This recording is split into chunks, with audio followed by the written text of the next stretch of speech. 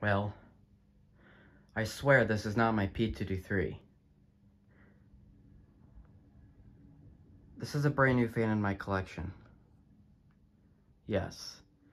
I got this fan yesterday. This is a Lakewood K-223 3rd gen. A little weird. It looks exactly like my K-223 3rd gen, but it's under the Kmart brand. I'll show you. So this is a weird one. So yeah, I got this fan yesterday at Goodwill. Another Goodwill, the one not the same Goodwill where I got my other fans from. This is a different Goodwill.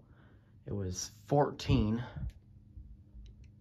but it was $15 with tax. So $15, not bad. Again, this is like my K-223, basically a reskin under the Kmart brand.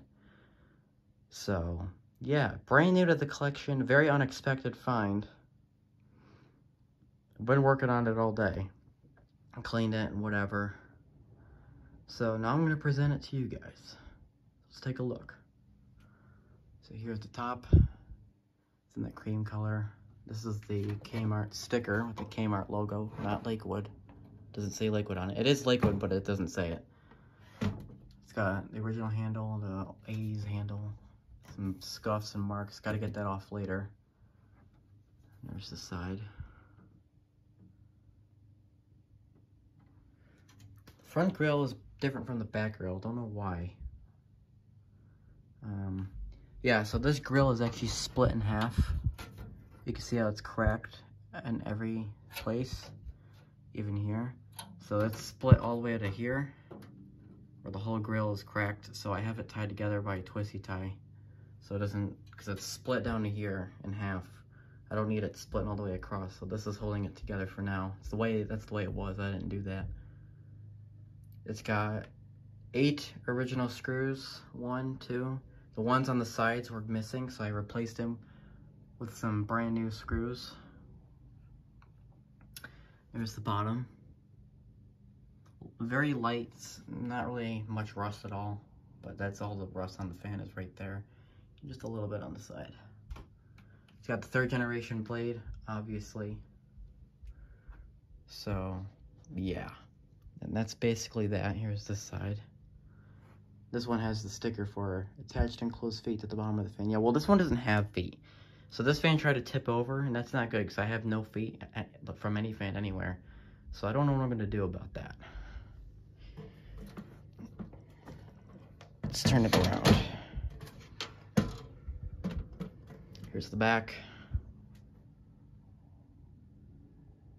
The cabinet appears to be bent upward. I never seen that before. Don't know how. No idea what that's about. You can see the back grille, the slats are longer in length than the front one, and it feels like a different type of plastic, which is awkward. There's the motor. The motor and the back grille are slightly yellowed. I never seen a motor get slightly yellowed before. Can't see it on the camera, but in real life it's very kind of yellowy looking, but not too bad. It's got a Macmillan 3rd gen motor, 1.7 amps. I did kilowatt meter this fan. The average is 1.77, so it's right on par with what the fan advertises. Let's see what that sticker says. Come on, I got this fancy phone and it doesn't even focus. Piece of junk. Why have a fancy phone if it doesn't focus? 1.7 amps. It's got the wire colors. I did not open up the motor. I didn't really have to. The fan was very good on oil. Even when I got the fan, it was had a really good spin down. And I don't want to open up the motor and lose that spin down, so I just added some oil to it and then keeping the spin down, because all my other 3rd gens have terrible relations with oil. My /M, which actually is over here, that fan, I just oiled this last week, and look. Okay, that was not a good example. But I oiled it last week, and I ran it this weekend, and it was already kind of not great. So it's just these weird 3rd gen motors are problems. So since this fan is oiled and it's good, I'm leaving it that way. I didn't have to open up the motor, so I'm not going to. I just added some oil to the existing oil so I don't lose that spin down. So yeah. There seems to be, not rust, this looks like missing paint or something. Like, this doesn't feel like it was painted all the way. Like, they just went with the paint sprayer thing. They just went once and then... It's like that in some other spots. Like the top here, that's not rust. It's just their paint is not there. Like, they must have just ran over it once with the sprayer. Whereas on this side, they probably went up and down many times. So, whoever painted this didn't do it right. Maybe it was a machine. But, I don't know. I never seen another Lakewood that's kind of not painted right like this. So, I don't know. But yeah, that is the back. Nothing, I did the same pattern. Since I had 8 original screws, I just did 2 original on top and bottom, and then aftermarket screws. Yeah. See, when you say, oh, I had to replace it with replacement screws. Saying replacement sounds kind of eh. But if saying aftermarket, that sounds a lot cooler. So I put some aftermarket screws in there. Heck yeah. I feel like I talk about a car. Like, oh, I got some aftermarket parts. Like, really, they're just like replacement parts. You know what I mean? Like, oh, here's a replacement muffler. But you just say aftermarket because it just sounds cooler. So I'm going to start using that with the fans. Yeah, I got aftermarket screws. Instead of replacement screws, they're aftermarket screws. It's a lot cooler. Get the bottom.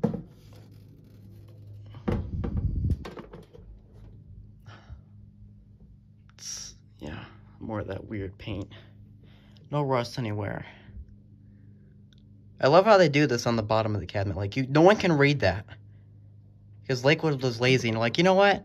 You know what we're gonna do? We're not gonna use sticker because sticker costs too much money. So we just do it stupid. Like, what were you doing, Lakewood? Like, Lakewood was doing stickers on the bottom inside forever, and then all of a sudden you're like, you know what? Let's just print it on the fan because that's smart. Yeah, not really. Dumb. Anyway, here we go. Here's how it's gonna tip, so I have to hold it.